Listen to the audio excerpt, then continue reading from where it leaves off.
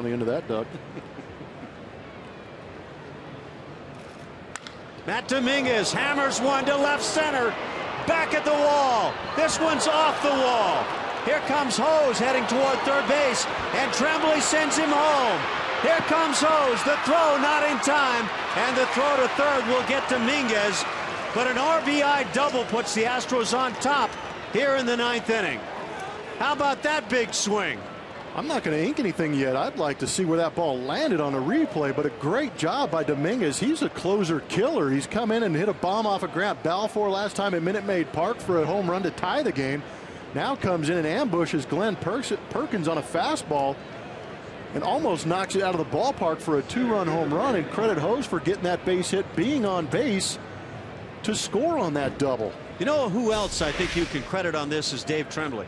There was a slight bobble. I want to see it now. This ball hits right at the top of the wall. There's the bobble, and that